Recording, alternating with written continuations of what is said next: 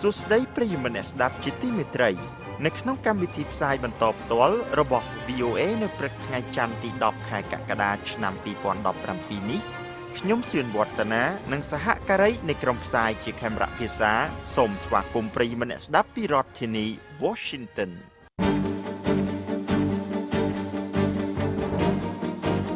ជាកិច្ចចាប់ផ្ដើមនាងហុងចិន្តានឹងជូនដើមរឿងព័ត៌មានសំខាន់នៅព្រឹកនេះលោកត្រាំថាលោកបានដាក់សម្ពាធយ៉ាងខ្លាំងចំនួន2ដងទៅលើលោកពូទីនអំពីការជ្រៀតជ្រែកការបោះឆ្នោតរបស់អាមេរិកវងបាតកោដ៏ធំក្នុងទីក្រុងអ៊ីស្តង់ប៊ុលតវ៉ានឹងការបង្ក្រាបលើសិទ្ធិមនុស្សរបស់លោកអឺដូហ្គាន់ប្រទេសអ៊ីរ៉ាក់ប្រកាសជ័យជំនះលើក្រុមរដ្ឋអ៊ីស្លាមក្នុងទីក្រុងមូស៊ុល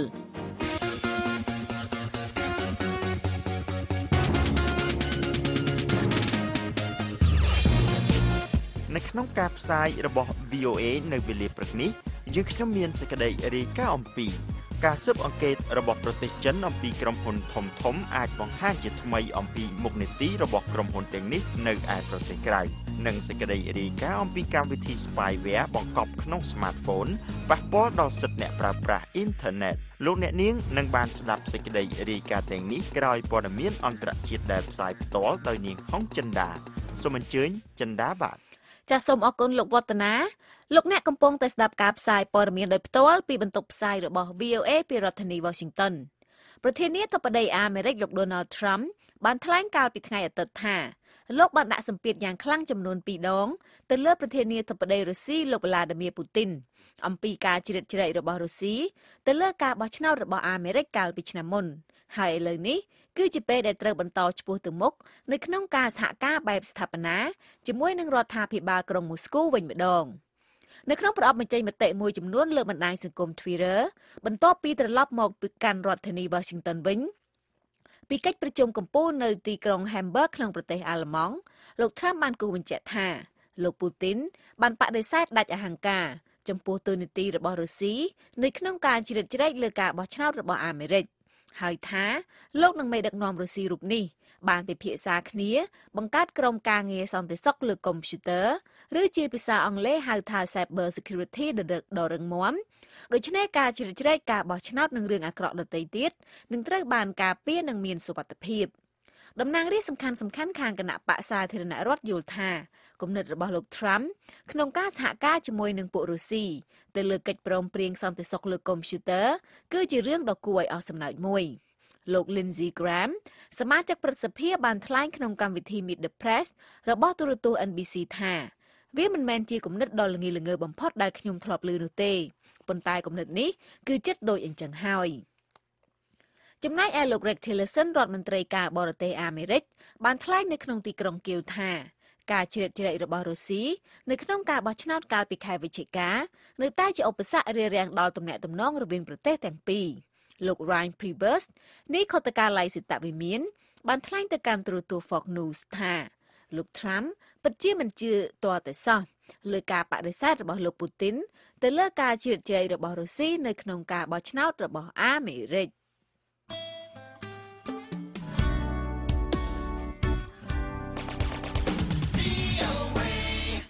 ប្រជាពលរដ្ឋរាប់ម៉ឺននាក់បានប្រមូលផ្ដុំគ្នាយ៉ាងច្រើនកុះករនៅក្នុងទីក្រុងអ៊ីស្តង់ប៊ុលកាលពីថ្ងៃអាទិត្យដើម្បីតវ៉ាប្រឆាំងនឹងការបង្ក្រាបរបស់ប្រធានាធិបតីទូគីលោក Recep Tayyip Erdogan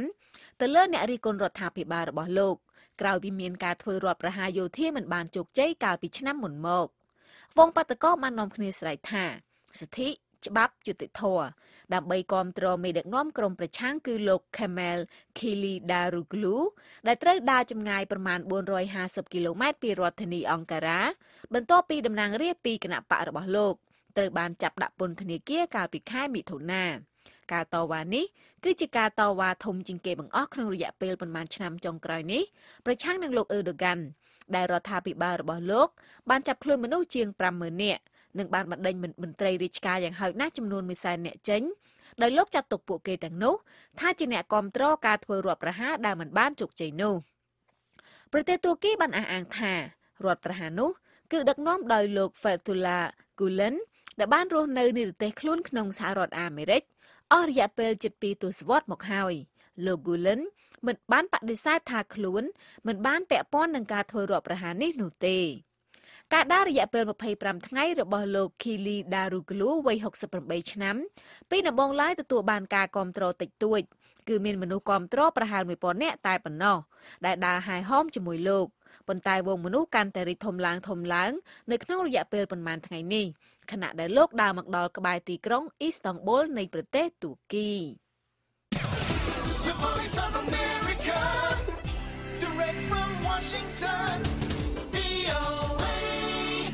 ប្រទេសអ៊ីរ៉ាក់បានប្រកាសជ័យជំនះលើក្រុមរដ្ឋអ៊ីស្លាមខណៈដែលទាហានរបស់ខ្លួនបានដណ្ដើមយកទីក្រុងមូស៊ូលមកវិញទាំងស្រុងបានលោកនាយករដ្ឋមន្ត្រី Haider al-Abadi ដែលទទួលបន្ទុកលើកងកម្លាំងទាហានបានមកដល់ទីក្រុងមូស៊ូលដែលមានសេរីភាពវិញនិងបានអបអរសាទរអ្នកប្រយុទ្ធដែលជាវីរៈជននិងប្រជាពលរដ្ឋអ៊ីរ៉ាក់ចំពោះជោគជ័យដ៏ធំនេះបើយោងតាមសេចក្តីថ្លែងការណ៍ពីការិយាល័យនាយករដ្ឋមន្ត្រីកាលពីថ្ងៃអាទិត្យប៉ុន្តែការប្រយុទ្ធគ្នានៅតែកើតមានសូម្បីក្នុងអំឡុងពេលអបអរសាទរនេះដោយគេមានលឺសូរស្នូកាំភ្លើងនៅក្នុងទីក្រុងមូស៊ុលហើយការវាយប្រហារតាមផ្លូវអាកាសបានធ្វើឡើងនៅជុំវិញទីក្រុងនេះក្នុងអំឡុងពេលដែលការិយាល័យលោកនាយករដ្ឋមន្ត្រីបានចេញសេចក្តីថ្លែងការណ៍នេះកងកម្លាំងអ៊ីរ៉ាក់បានប្រើប្រាស់ការវាយប្រហារផ្លូវអាកាសរបស់កងកម្លាំងចម្រុះនិងកងកម្លាំងជើងគោកដើម្បីដណ្ដើមយកទីក្រុងមូស៊ុលត្រឡប់មកវិញដែលទីក្រុងធំជាងគេបំផុតមួយនេះត្រូវបានដណ្ដើមយកដោយក្រុមរដ្ឋអ៊ីស្លាមកាលពី3ឆ្នាំមុនសហរដ្ឋអាមេរិកនឹងបង្កើនសម្ពាធទៅលើប្រទេសចិនដើម្បីធានាថាចិននឹងអនុវត្តទណ្ឌកម្មលើប្រទេសកូរ៉េខាងជើងក្រោយពីការបាញ់កាំជ្រួចមីស៊ីលរបស់រដ្ឋាភិបាលក្រុងព្យុងយ៉ាងក្នុងពេលថ្មីនេះបើយោងតាមសម្ដីរបស់លោកស្រី Nikki Haley ឯកអគ្គរដ្ឋទូតអាមេរិកប្រចាំនៅអង្គការសហប្រជាជាតិដែលបានថ្លែងកាលពីថ្ងៃអាទិត្យអ្នកស្រី Haley បានមានប្រសាសន៍ថាខណៈដែលសហរដ្ឋអាមេរិកចង់ជៀសវាងចំនួនសហរដ្ឋអាមេរិកនៅតែបដិញ្ញាបញ្ឈប់កម្មវិធីអាវុធនុយក្លេអ៊ែររបស់កូរ៉េខាងជើងលោកស្រី Haley ថ្លែងទៅកាន់ទូរទស្សន៍ CBS ថាការពិតដែលថាកូរ៉េខាងជើងបាញ់សាកល្បងគ្រាប់មីស៊ីល ICBM គឺមិនមែនគ្រាន់តែគ្រោះថ្នាក់ដល់យើងប៉ុណ្ណោះទេប៉ុន្តែថែមទាំងដល់ប្រទេសជាមិត្តរបស់យើងនៅក្នុងពិភពលោកផងដែរហើយយើងត្រូវតែបញ្ឈប់សកម្មភាពនេះ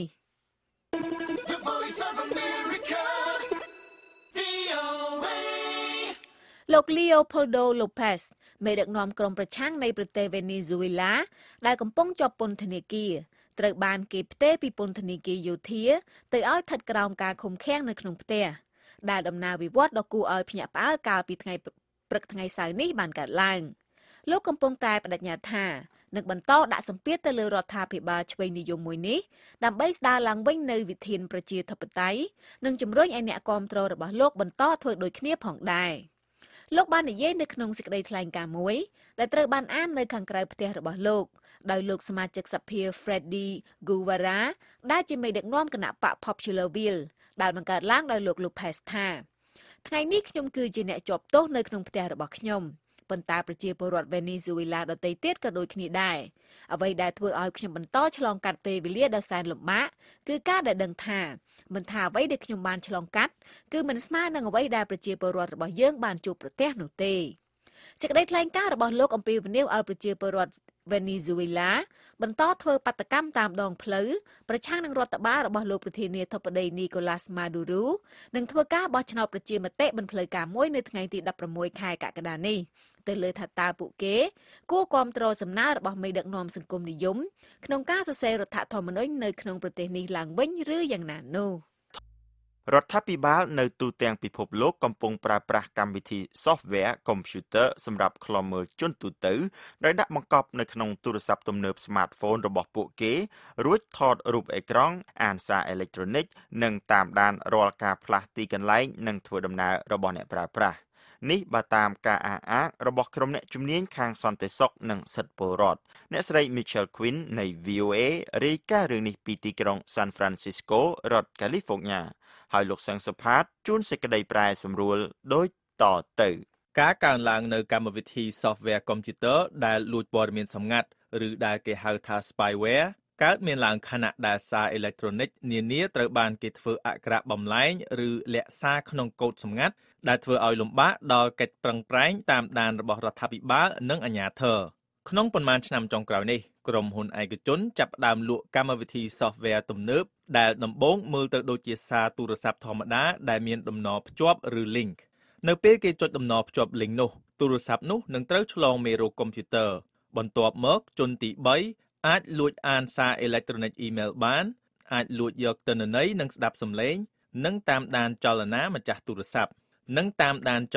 របស់ម្ចាស់ទូរស័ព្ទក្រុមហ៊ុនដែលលក់កម្មវិធី spyware ទាំងនេះផ្ដាច់មុខទៅឲ្យស្ថាប័នរដ្ឋាភិបាលទទូចថាកម្មវិធី software ទាំងនេះត្រូវបានគេប្រើតែក្នុងករណីស្របច្បាប់ប៉ុណ្ណោះគឺដើម្បីប្រឆាំងទៅនឹងឧក្រិដ្ឋកម្មនិងភេរវកម្មប៉ុន្តែក្រុមអ្នកស្រាវជ្រាវខាងសន្តិសុខនិងក្រុមការពារសិទ្ធិពលរដ្ឋយល់ថារដ្ឋាភិបាលខ្លះប្រើកម្មវិធីនេះដើម្បីតាមដានសកម្មជនសិទ្ធិមនុស្សអ្នកកាសែតនិងជនផ្សេងទៀតព័ត៌មានចុងក្រោយមួយដែលចុះផ្សាយក្នុងសារព័ត៌មាន The New York Times បង្ហាញថា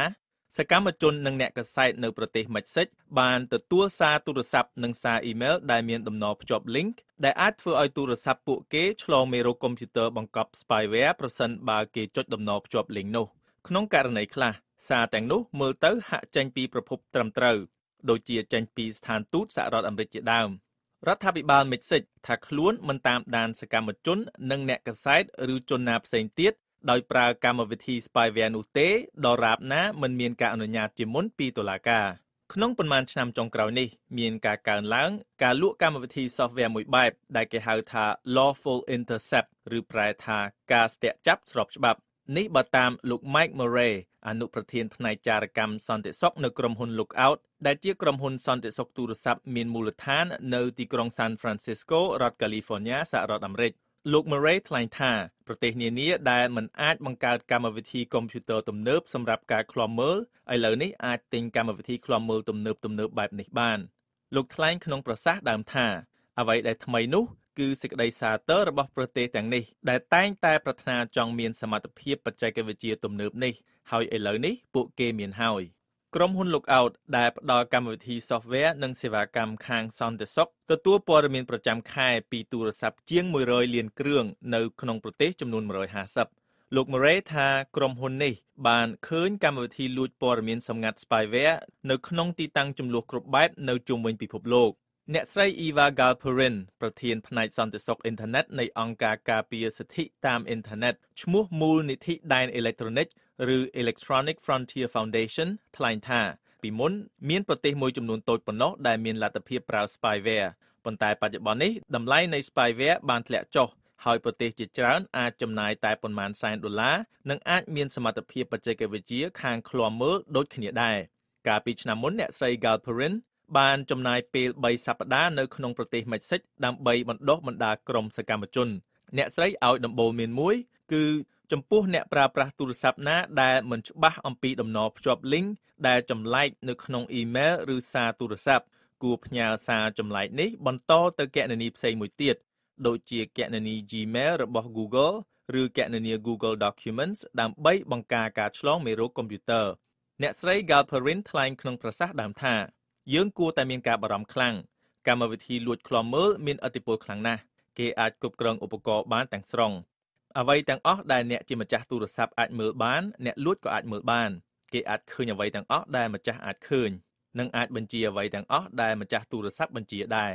ពីរដ្ឋធានី Washington ខ្ញុំសង្ឃសុផាត VOA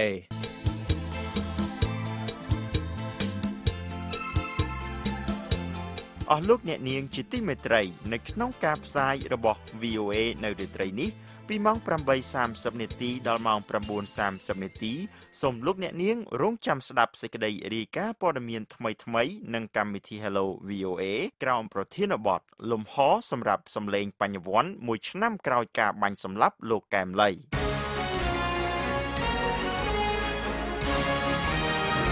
តទៅទៀតនេះនាងហុងចិន្តានឹងជួនព័ត៌មានអន្តរជាតិបញ្ចប់សូមអញ្ជើញចិន្តាបាទចាសសូមអរគុណលោកវឌ្ឍនា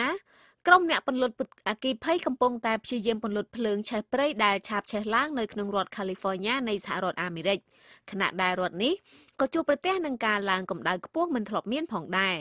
សីតុណ្ហភាពខ្ពស់ខ្លាំងកើនឡើងដល់35អង្សាសេកាលពីថ្ងៃសៅរ៍នៅក្នុងទីក្រុង Los Angeles ដែលស្ថិតនៅប៉ែកខាងត្បូងនៃរដ្ឋ California គឺជាសីតុណ្ហភាពមួយដែលមិនធ្លាប់មានក្នុងរយៈពេល131ឆ្នាំនេះគឺចាប់តាំងពីឆ្នាំ1886មកក្រុមមន្ត្រីនិយាយថានៅក្នុងហេតុការណ៍ភ្លើងឆេះព្រៃទំហំជាង 7000 ហិកតានៅក្នុងសង្កាត់ Santa Barbara មន្ត្រីពន្លត់អគ្គិភ័យអាចស្រោចស្រង់បានត្រឹមតែ 10% តែប៉ុណ្ណោះក្នុងអំឡុងពេលនៃទស្សនកិច្ចផ្លូវការលើកដំបូងរបស់លោកទៅកាន់ទីក្រុងគៀវកាលពីថ្ងៃអាទិត្យលោក Rex Tillerson រដ្ឋមន្ត្រីការបរទេសអាមេរិកបានថ្លែងថាសហរដ្ឋអាមេរិកបានប្រាប់ដល់រុស្ស៊ីថារុស្ស៊ីត្រូវតែបោះជំហានចេញដើម្បីបន្ថយអំពើហិង្សានៅប៉ែកខាងកើតប្រទេសអ៊ុយក្រែនលោក Tillerson បានថ្លែងយ៉ាងដូចនេះថាខ្ញុំបាននិយាយច្បាស់ណាស់នៅក្នុងការពិភាក្សារបស់ខ្ញុំជាមួយនឹងថ្នាក់ដឹកនាំរុស្ស៊ីនៅក្នុងឱកាសនានាថាវាចាំបាច់សម្រាប់រុស្ស៊ីក្នុងការបោះជំហានចេញដើម្បីបន្ថយភាពតានតឹងនៅប៉ែកខាងកើតនៃប្រទេសអ៊ុយក្រែនជាពិសេសទៅតាមបទឈប់បាញ់ដោយដកមកវិញនៅអាវុធធុនធ្ងន់នានានិងអនុញ្ញាតឲ្យអ្នកអង្កេតការណ៍បំពេញកាតព្វកិច្ចរបស់ខ្លួនលោកបានថ្លែងយ៉ាងដូចនេះនៅពេលដែលលោកថ្លែងសន្ទរកថាជាមួយនឹងប្រធានាធិបតីអ៊ុយក្រែនលោក Petro Poroshenko បន្ទាប់ពីអ្នកទាំងពីរពិភាក្សាគ្នាអំពីមធ្យោបាយបញ្ចប់ជម្លោះនៅប៉ែកខាងកើតប្រទេសអ៊ុយក្រែននិងគាំទ្រដល់កិច្ចខិតខំប្រឹងប្រែងកំណែទម្រង់ដែលនៅតែបន្តនោះ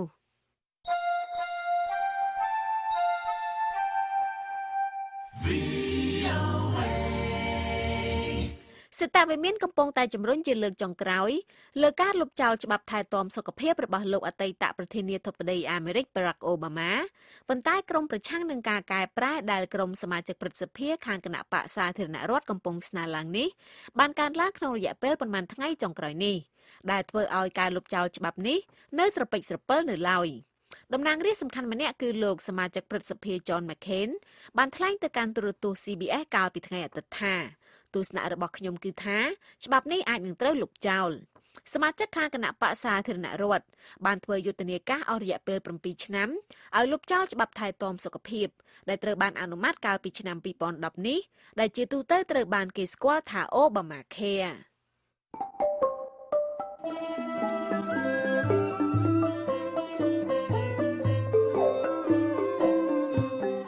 កម្មវិធីផ្សាយរបស់ VOA នៅវេលាព្រឹកនេះចប់តែប៉ុណ្ណេះក៏ប៉ុន្តែលោកអ្នកអាចស្ដាប់ឬអានព័ត៌មានរបស់ VOA ឡើងវិញបានតាមគេហទំព័រដែលមានអាសយដ្ឋាន khmer.voanews.com